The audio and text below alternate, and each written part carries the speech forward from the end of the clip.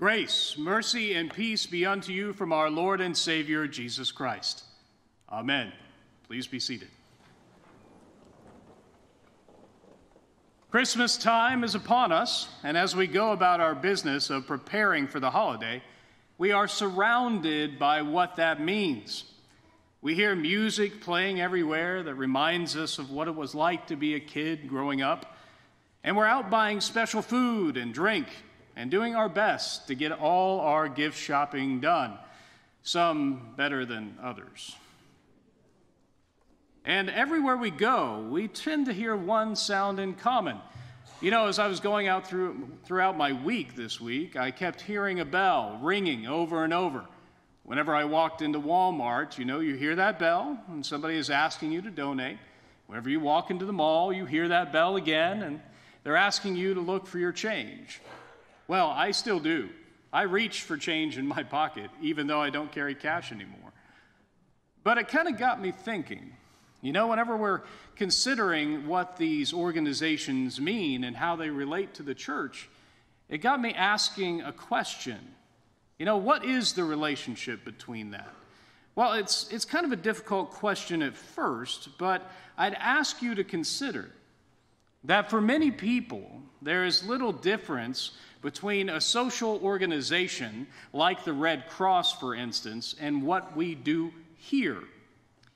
And what I mean by that is that, don't get me wrong, because I'm not saying that there's anything, bad that the Red Cross does, because there isn't. They do great and wonderful things for people. But I'm saying that sometimes when we look at the church, we only think that its function is to help people and be there for each other. And while we do want to do that, make no mistake, the purpose of our epistle reading today is to remind us that the church is also so much more than that, because it is based on the gospel of Jesus Christ and what that means. And this is an important message for Advent, because as we look to the coming of our Lord and Savior, Jesus Christ, we must also ask ourselves what gifts he has brought us as part of being who we are. I'd like you to remember also that Paul is speaking to the Philippians, and what he is saying to them is that their church is a wonderful church because they have a partnership in that gospel, and they partake of grace together. You might have heard those two phrases as we read our scripture reading a moment ago. And the purpose of our discussion today is to talk about what those two things mean, both for us individually and for us as a church together. So let's begin that by discussing that concept of what a partnership in the gospel means. Now I ask you, what do you think of whenever I say the word partnership? A number of things might come to mind. Perhaps an agreement, like a handshake deal kind of thing, or coworkers that you work with, or you might even think of your marriage. But usually when we think about the term partnership, we think about it in terms of human things, like perhaps becoming partners with someone in a business. But what if I suggested to you that partnership can actually mean something more? What if I said that when Paul talks about partnership, he is talking about the very foundation on which the church is built? And that's not a partnership of words, like we sometimes think it is, but rather it is a partnership that is based on something we can see, touch, and taste. All right, let's go to the text. In verse 5, Paul says, "I thank God in all my remembrance of you, because of your partnership in the gospel from the first day until now." So the question we must ask is, what does the partnership in the gospel mean? Well, put simply, let's take a look at that word gospel. I'm sure you're aware of this, but gospel actually means good news whenever it's translated. And the Word of God is that good news, because what it does is tell us about the death and resurrection of Jesus Christ and the promises that come to us from that. And that truly is good news. And what it means is that our relationship in this church is one that is based on faith that we all share together. Let me ask it this way. Are you aware that something has happened to every one of us in this room? Are you aware that something occurred that changed who you were fundamentally whenever it happened? I'm sure you know the answer, but our baptism, if that baptismal font or others like it, changed us, and it made us who we are, and it brings us together now. When you look at the people around you, and sometimes it is our tendency in church to look and say, oh, there are other people here, but they're all individuals living their own life. What I would ask you to consider is that your baptism actually unites you. It gives you the context to look at other people and say, I am not alone, because we share this faith together. This faith that was given to us through that baptism. So it's more than just a name. It's more than just a badge. It's more than just a condition. It is the living, breathing faith that lives inside of each and every one of you. So that is part of what partnership of the gospel means. But let me ask you, what do you think that partnership looks like? Well, in all honesty, it looks a lot like what you do already. So partnership in the gospel looks like going to each other's houses for Christmas parties or going on a confirmation retreat together. It also looks like being at the bedside of a friend whenever they are in the hospital. And it looks like listening to someone who is suffering from depression and not judging them, and perhaps even crying with them in the midst of what they're experiencing. It looks like those things, but it is also so much more. Because it looks like a people who are giving thanks and praise to Jesus Christ and is making him the center of our lives and what we do on this earth.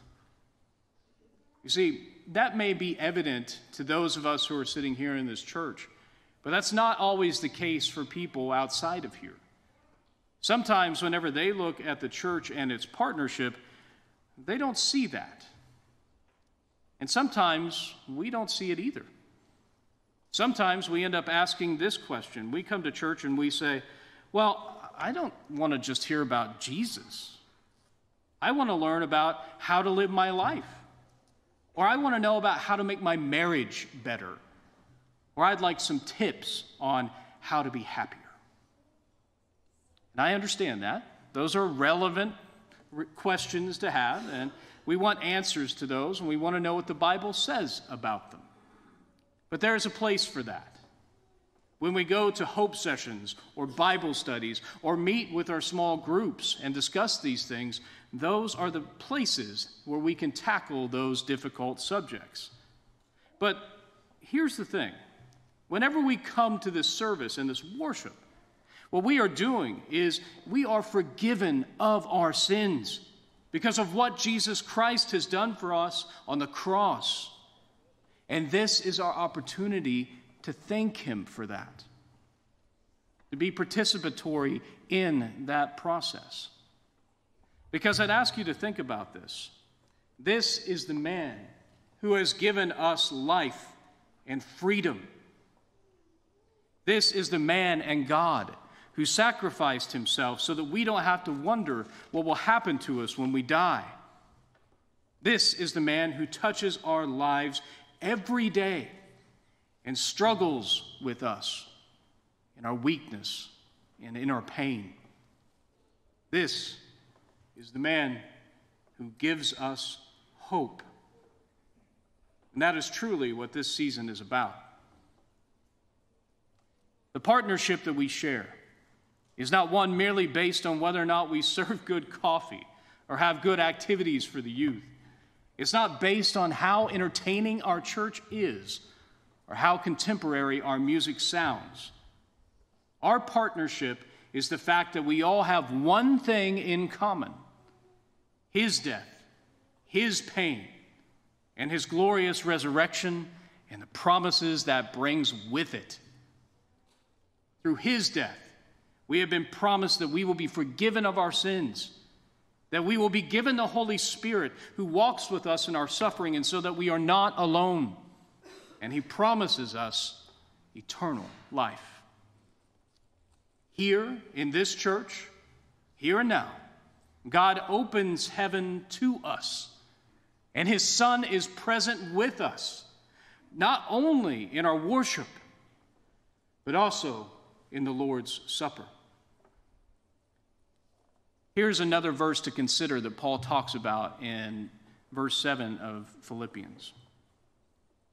It is right for me to feel this way about you all, because I hold you in my heart, for you are all partakers with me in grace.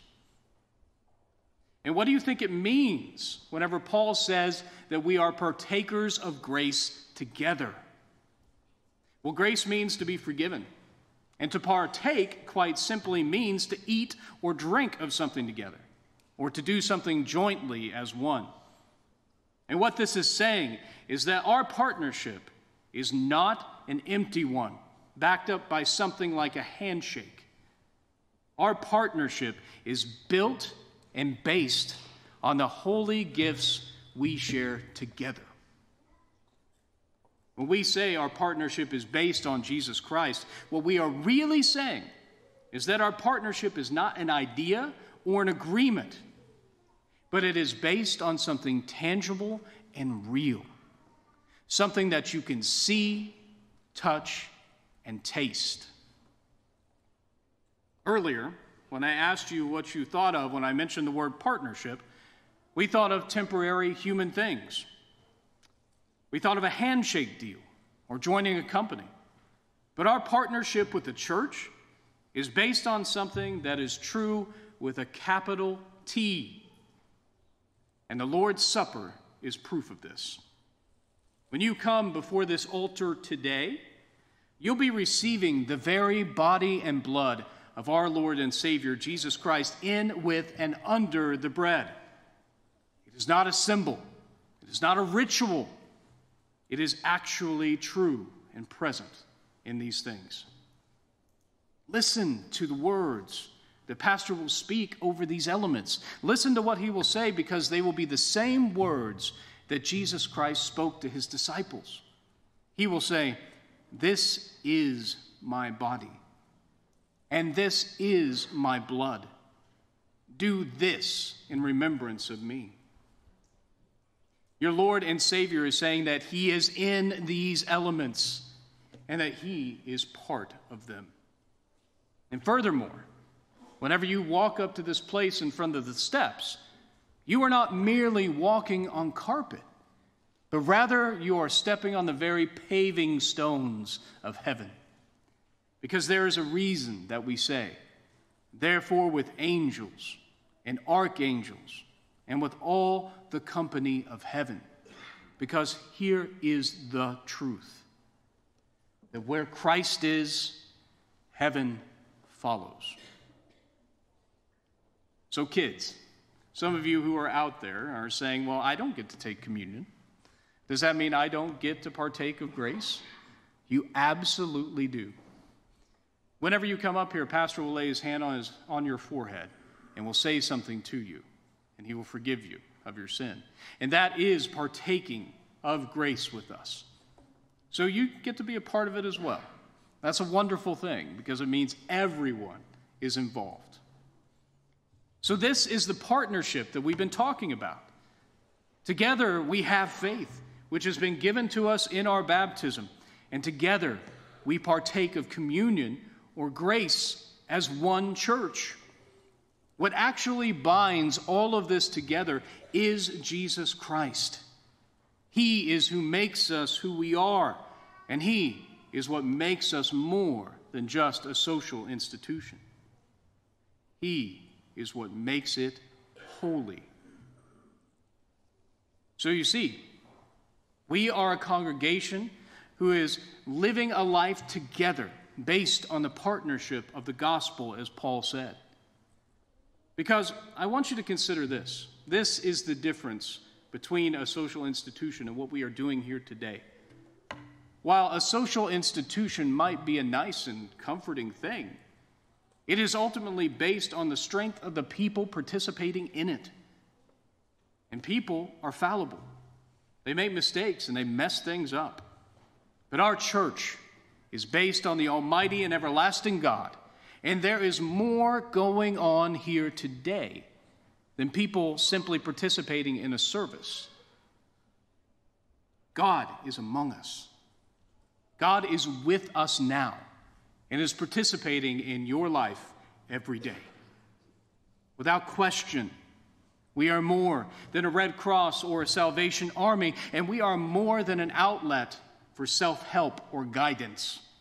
We are the church, and our partnership is rooted in something greater than ourselves. It is rooted in God the Father, the Son, and the Holy Spirit. So we began this discussion by saying that many people misunderstand what the partnership of the church actually is. We said that they think church is a social institution, an agreement people make together to help and build one another up. But we have learned through Paul's writing that it is actually something far more. Our partnership is so much greater. Our partnership is based on Jesus Christ and is made tangible through the gifts that he gives us in baptism and the Lord's Supper. This is why our church is wonderful, because together we understand this and we realize that our partnership, our reason for being here, is not only a social thing, it is a holy thing. And it is based on the Word of God and shown to us through Jesus Christ and his sacrifice on the cross. Now may the peace that passes all understanding guard your hearts and minds in true faith in Jesus Christ. Amen.